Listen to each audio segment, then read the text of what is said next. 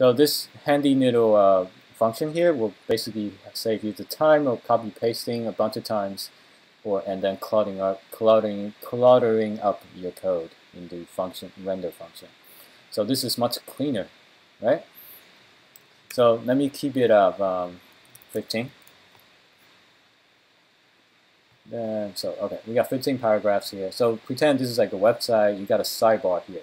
So what I want is I want something to sticky as I scroll. You know, you've probably seen this from other websites that it stickies when you scroll the content, but the sidebar stickies and stays with you. So in our case, we are going to create a couple of, I guess, containers on the right sidebar to simulate that this is content. So a website I like to use is called Place Kitten. So this website, you can just basically copy this, and then it will create a placeholder image for you. So we're going to copy it, and then we'll keep it open. It will be handy later on. So there's one more function that we need from Lodash. It's called range. Range is also very, very helpful.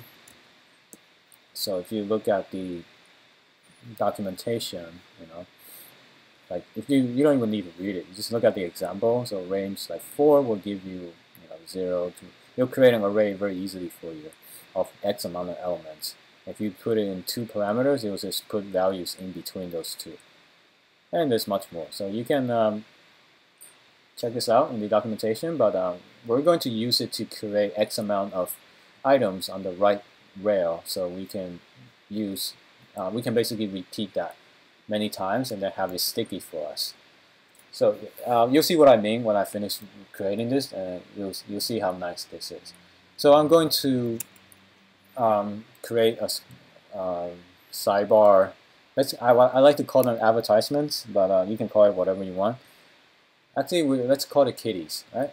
So kitties equals range. So I want to start from 0. We're going to do something similar, right? So I want to say const number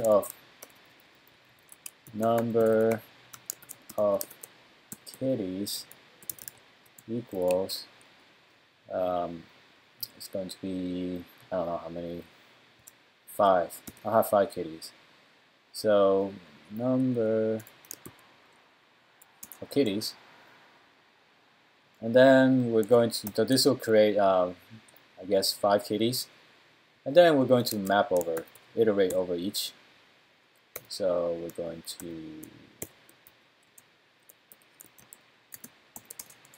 iterate over them, and then this time we want to return, because we're setting it to a variable, so I wanted to, this one too, because I actually don't need this return statement, but I just want to show you the difference between, like, there's a brace here and then there's no brace up here. When you use a brace, you have to say return. Otherwise, if you don't put a brace, it's assumed that whatever you put here is the return inside the return. So I can definitely omit it, but I just want to show you the 2 different ways that you can do it. So I am going to, basically here I'll return the JSX for the sidebar. So I'm going to create the HTML div for the sidebar. So I'm going to sidebar kitty. Alright. So remember, we need a key property. So React can understand, differentiate them from each other. And then I am going to, well, let me install the React-Sticky sidebar. React-Sticky. So this is the component that we need in order for us to do what we want. I found this is very useful, and I'm going to provide a link in the description. This component will basically save you all the time that you otherwise going to have to write yourself to sticky stuff on the side. So npm start.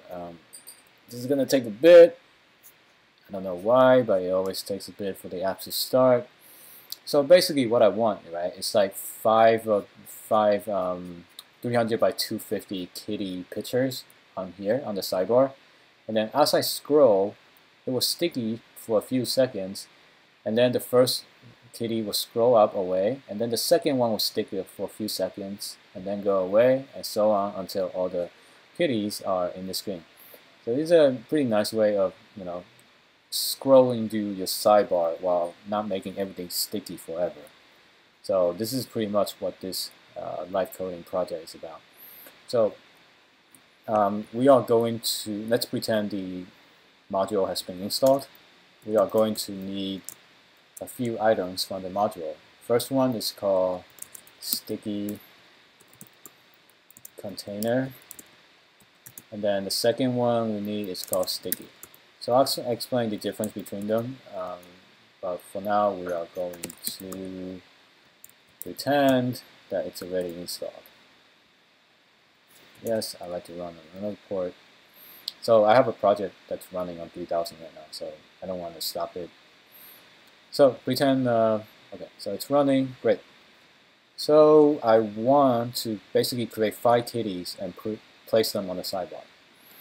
So here's the div, and there's 5 of them, and I'm going to use the sticky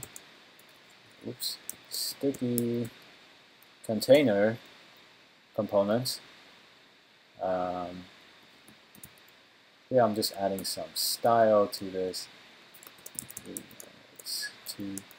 This is from their documentation. They wanted me to do this, so I'm going to do it.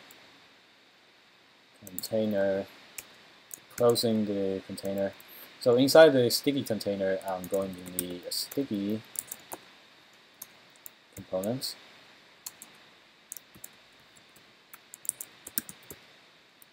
Right? So I want like 5 of these, and each of these will be a kitty. So I'm going to use the image source equals. Here's where this comes in handy. I'm going to copy this thing, and then paste it in here. So the size I want 300 by 250. Because a lot of ads are, that dimension, so it makes sense to try to use that. And then there's one more thing that we need to use. It's called, let me see, right underneath each sticky, I want to put some space in between each kitties. I'll show you the difference if I take that out. But for now, let me put it in, and let's see.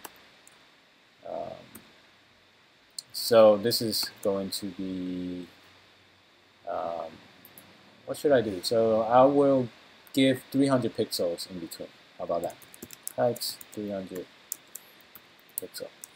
By the way, this is this is how you create inline styles in JSX. All right. So we have some kitties, and we are going to place the kitties in the sidebar column. Well, we have to wrap it in this because it's a variable that we created, so we need to wrap it in a single brace. So there you go, you got kitties, right? 5 kitties, and there's 300 pixels in between them. So watch what happens as I scroll down. You see that first one sticks? As soon as it hit the second one, it sticks, and now the second one sticks for a bit, and then so on and so forth. So this is like very simple. You see how easy it is for me to create this whole thing? I figured like this layout or this demo, it could be useful for some of you when you create a new website.